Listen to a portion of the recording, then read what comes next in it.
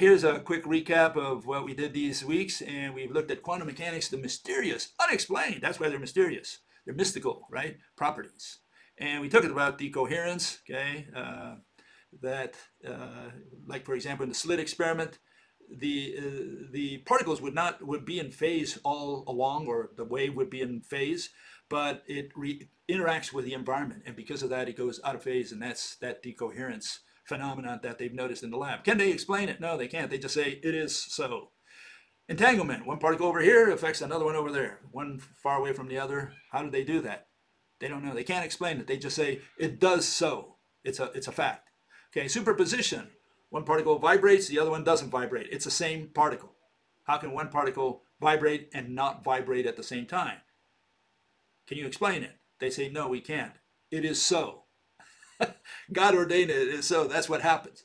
These are the explanations they give you. These are all the physical interpretations, the names for each of those physical interpretations. Schrodinger's cat, the cat is both dead and alive until you peek inside the box. It's got to do, all of these essentially have to do with dualities. The mathematicians love dualities because in a way, it helps them cover every base. They can say, well, why this? Well, this is because of A, and why that? That's because of B. But A is a contradiction of B, but they use both simultaneously, and they call that duality, and they love these things. Okay, complementarity, light is both a particle and a wave. They say it behaves. It's the same thing, because when you say it behaves as such, you are, in essence, simulating here as a particle and here as a wave. Okay? So they're saying, depending on the experiment that you run, that's the way they sweep it under the rug, the problem. No, the problem is you cannot say that light is both a particle and a wave, and that when you measure or you do something, it collapses to one or the other. You can't do that. Not in science, maybe in religion. Uncertainty, the ball stands still, and when it stands still, you know very little about its motion. And when it's moving, you know very little about its standing still, its location. Great. Again, dualities, contradictory dualities, okay? And they love these things. You know, they say, oh, it gives us something to think about. Spin. Spin, what is the problem with spin? Spin is not spin. That's the problem with spin. Okay? Spin is not spin. Spin is some kind of orientation of some kind, and they measure at that. It's like chopping light or the electron at that point and saying, oh, it's pointing in that direction. But they use the word spin because they want to give you the notion that this thing is twirling around like a top. And that's what they're going to use when you say, well, but is it twirling around like a top? Is that what you're telling me? No, it ain't. It's standing still. We measure and we say that's half spin, that's minus half, that's 1, that's 0 spin. They give you all these numbers for orientations or tilt of the spin, whatever that is. So hopefully you understood it all. So all these are unexplained properties. That's all they are. They just say it is so, we don't understand it, but it happens and we can use it for technology. And that's why they use the word quantum as an adjective for everything. Quantum dot, quantum computer. Why? Because they're going to be using the phenomenon which they don't understand or can't explain, and they're going to use that to say, well, we use the effect in technology, in the computer. Oh yeah, great, you can use it. It's like saying, I'm going to use a magnet to pick up iron filing. You don't know how it does it, but I can use that for something. You know, because here I can use a magnet to pull something out, like a car in a wrecker yard. Okay, so you can pull it and you say, okay, I can use it, technology. Can you explain it? Oh no, I don't know how Mother Nature does that. That's the issue. The issue is that's where you have to break your brain, because hopefully Mother Nature doesn't do these things with nothing. Hopefully she does it with something which is invisible and intangible. And that's what magnetism, light, gravity, that's what all those are. They're invisible and intangible mediators. We can't see them, we can't touch them. And these people hope to see and touch them by running an experiment in the lab. That's the problem. Okay, and today we're going to do recoilless emission. What the hell is recoilless emission? Okay, here's, you've seen this maybe somewhere when you look at a crystal lattice, any crystal for that matter. Well, you say, well, it doesn't move, but it does. It does to some degree, and what they're saying is that atoms in a crystal lattice do move. Okay, so you got to think about that whenever you're looking at these notions that things are solid and they're just standing still. They're saying, no, the electrons are vibrating, and maybe the atoms are vibrating as well, you know, so these things vibrate, and that's what they want to show you in general terms, that this is, even if it's a solid, it's not standing still. Remember, what is the duality that stands still while it moves? Okay. Okay. So here we have an example of that, which I showed a couple weeks ago, the phonons. Okay.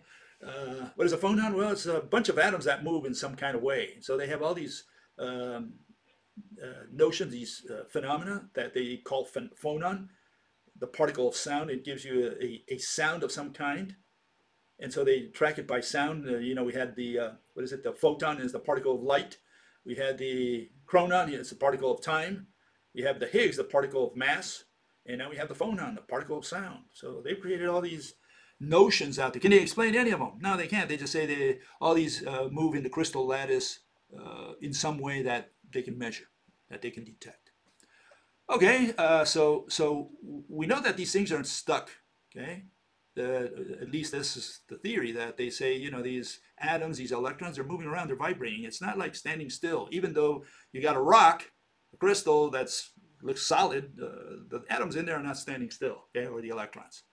Okay, so that's the starting point. And so what did Mossbauer come up with? Well, here it is. Give me a second here. Let me put this up here. Okay, this was Mossbauer in 1958. He came up with it, the Mossbauer effect, or recoilless nuclear resonance fluorescence, is a physical phenomenon discovered by Rudolf Mossbauer in 1958. It involves the resonant and recoil-free, okay, emission and absorption of what? Gamma radiation. They're going to talk about gamma rays. Gamma rays are high frequency, ultra high frequency rays. Okay, it's important to keep that in mind. Biatomic nuclei bound in a solid. Okay, so there is no recoilless emission. So even though there you see them vibrating and so on, and the light, I put it as a wave here, goes outwards, there's no, the atom itself does not recoil, at least for the gamma rays. Okay, that's what he was able to measure. He got a Nobel for that. Okay, okay. It turns out that we have this idea that it's more like this.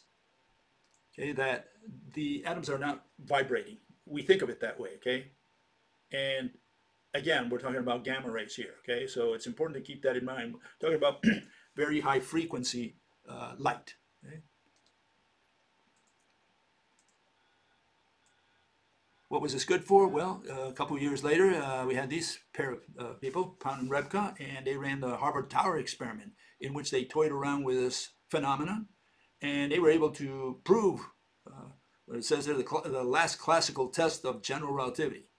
They were able to verify it. Okay, what they saw essentially was that light coming out of the basement. That's where Rebka was, going to the tower at Harvard, where Pound was.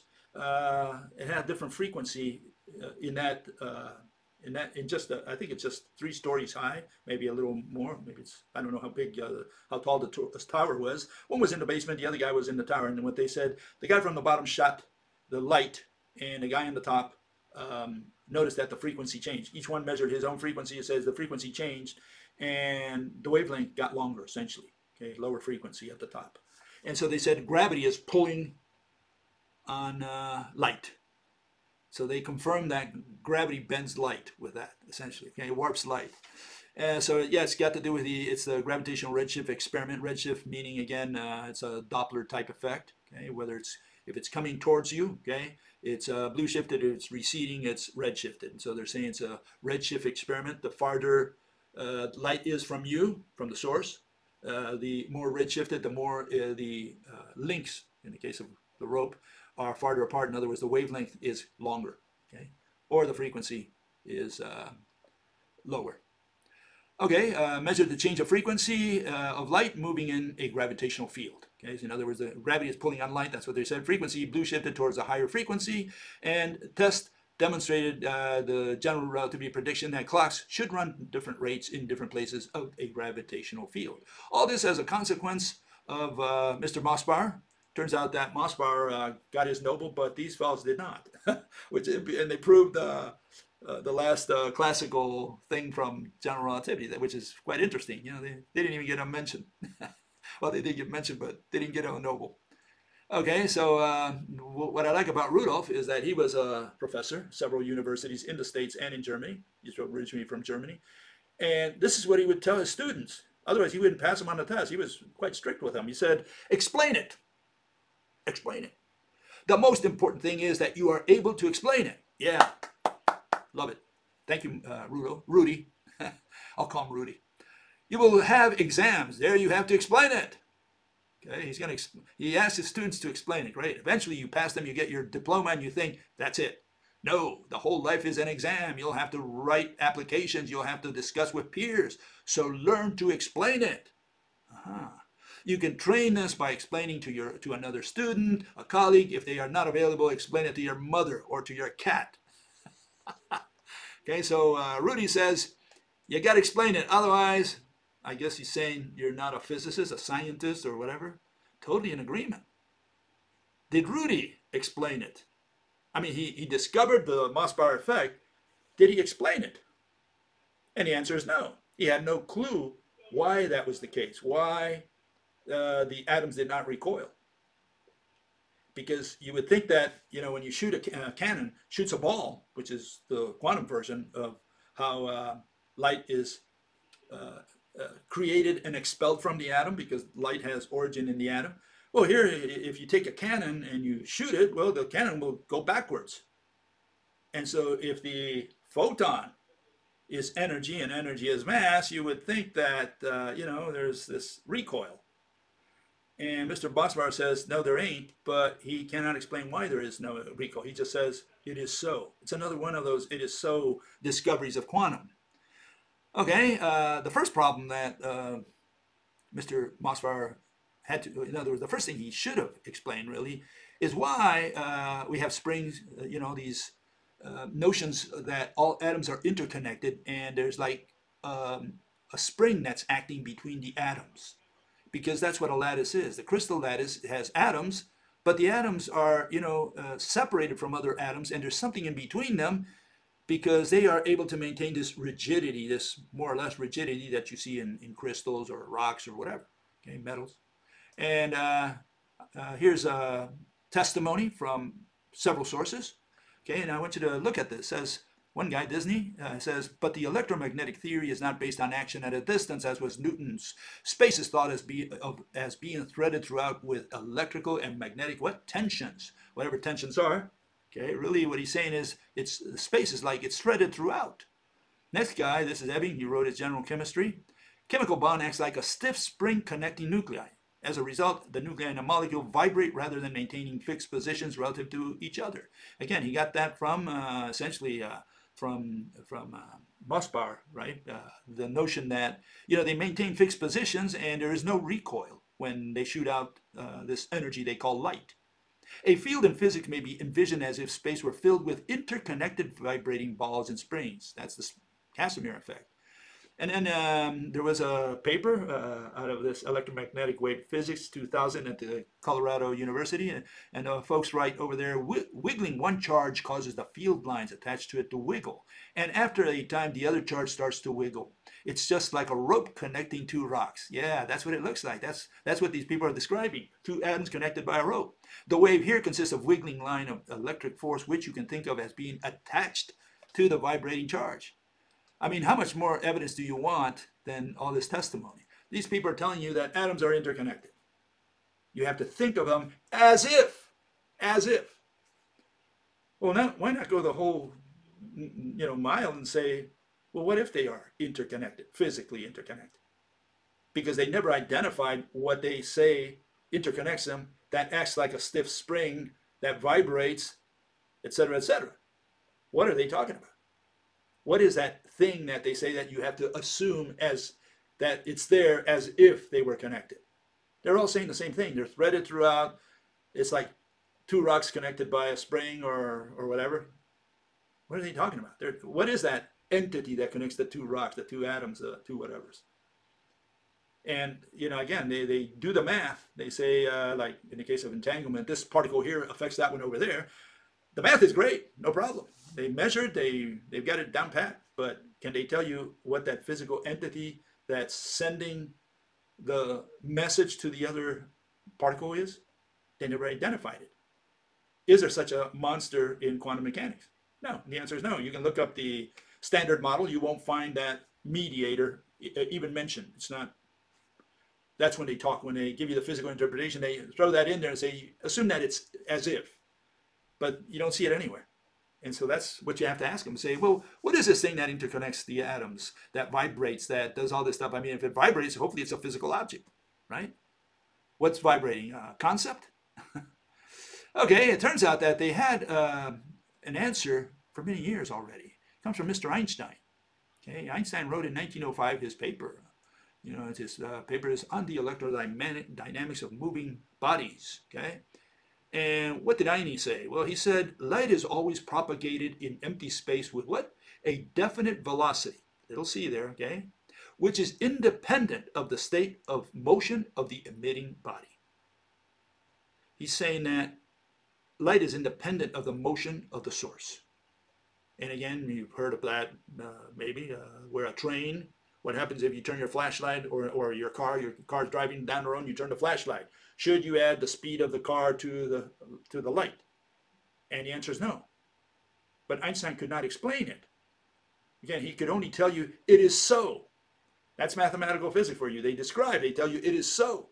And we can predict that it's going to happen again and again and again. Yeah, great. So far we have a description. Tell me why. What's causing that?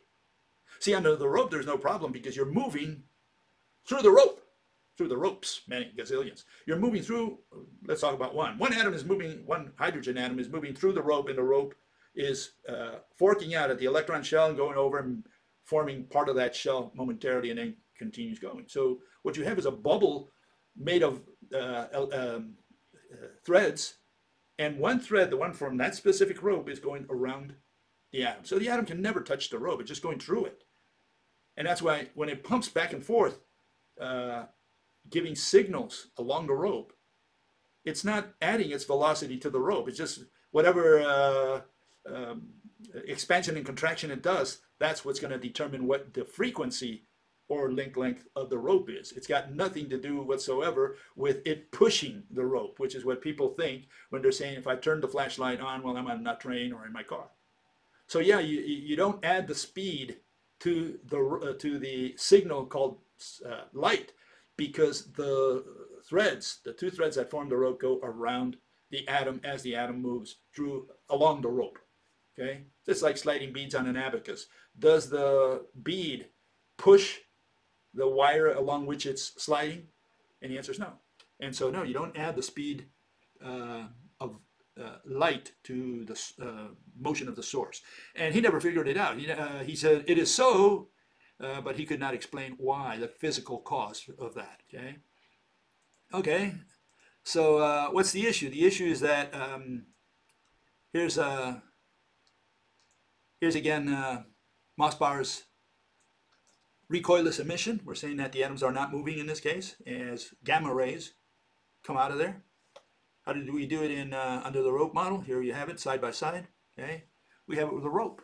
Okay, so the atom does not have to move at all. If you move that, let's assume that's a cube, a crystal of some kind. If you move it, it's just going to eat into the rope. It's going to slide along the rope. It's not going to push the rope, in other words. Okay, and why is again the frequency of light the same? It doesn't change. Well, here I think I've explained this in the past. Here you see it. That what you have is that all you're changing as the atom is expanding and contracting. What it does is just torques the rope at different rates. By doing so, the rope does not have any chance of going faster. All it can do is change the frequency for the wavelength, in this case the link length. Okay, so there you see 8 links, for example, in the top one. And if the atom is pumping slower, then you're going to have 4 links. And if it's pumping faster, you're going to have 16 links. What changes? Well, the length of the rope, the physical entity that mediates light, is the same in all cases. You have the same 1 meter or whatever amount of rope. What changes is just the number of links produced by that amount of rope threads. So this is the answer to Einstein's question, but it also answers Mossbauer's question of why there is no recoil. There's no recoil because there is no push. Okay, especially for gamma rays. It turns out that these people they are not able to measure exactly the gamma ray.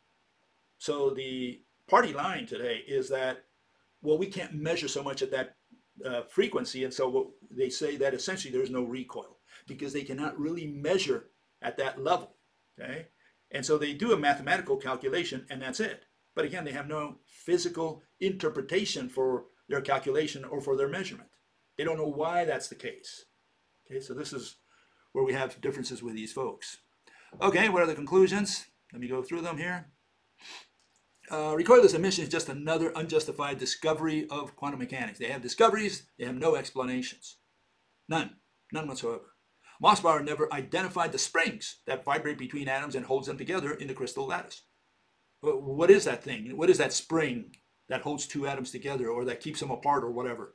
They never identify that. They just say, you have to make believe that it's there. It's as if it were there. Why not just say it is there? Okay, because you can't see and touch it. Is that the reason? Mossbauer never explained what causes the effect named after him. Okay, he never could explain the Mossbauer effect. He just described it. He says it is so. Einstein never explained why light speed is independent of the movement of the source. Okay, so we have all these unexplanations. No one can explain what he discovered. They all get Nobels, they all get their names in lights, but not one of them can explain what's going on. Okay, and the rope model merges Mossbauer effect with Einstein's principle of relativity, which is the constancy of the speed of light. And light always torques at the same speed along the electromagnetic rope. Why? Because frequency is inversely proportional to the length of the link. You make the links smaller. I always show that in my rope. Let me get this one out of here. Here you have the rope, okay? And the more you torque it, the more links you have. The less you torque it, the longer the links and the fewer links you have. That's why the speed of light is a constant always, okay, in every situation. And that's why we have recoilless emission, and that's why Einstein could not add the speed of light to the movement of the source, because he was thinking push, and he could not explain why it wouldn't be so, why you don't have to add it. And the answer is that the atom goes right along and slides through the rope. So it has no reason to push it, and it doesn't.